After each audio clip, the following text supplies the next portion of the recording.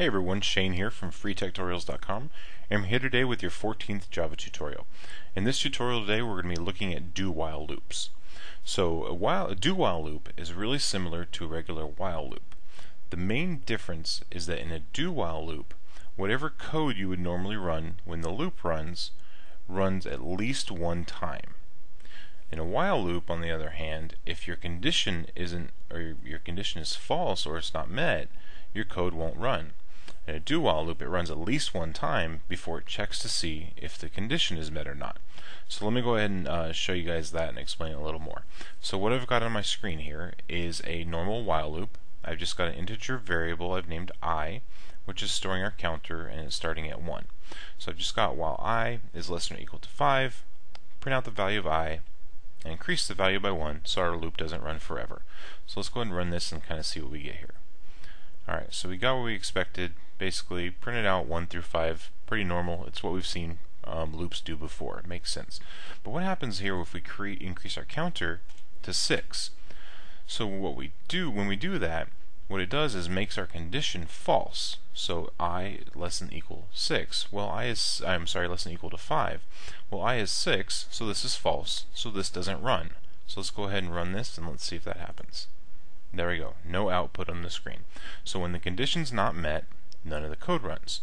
Let's go ahead and look at a do-while loop now so I can kind of show you the differences in that.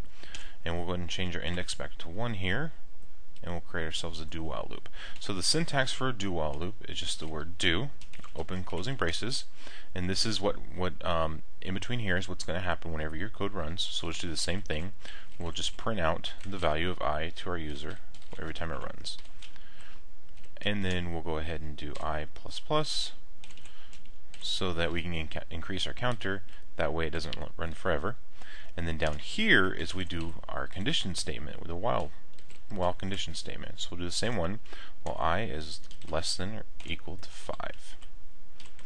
So what we've got now is it says do this while this is true. So let's go ahead and run this and see what we get. Alright, so we got the same output that we got whenever we did our normal while loop. So the difference here is that with our normal while loop, when we change this to 6, basically making this condition statement false, our loop didn't run. Well, let's go ahead and do it with the do while loop here and see what happens. It printed out 6. So like I said, the reason for that is in a do while loop, this code is always run at least the first time. So Java comes through, it does this right here, and then it checks if this condition is true to know whether it should run again or not, but it always runs that first time. So I hope that makes sense. That's pretty much it for the do-while loop. It's kind of a short tutorial just because there's kind of very few instances where a do-while loop really makes sense. You can do almost anything with a for loop or a while loop that you can do with a do-while loop.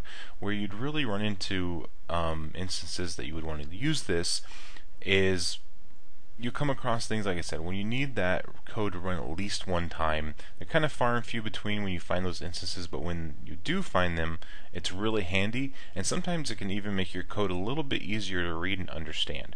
So this is one of those things to get a good handle on and have it kind of in your bag of tricks if you ever come across something where you need to use it.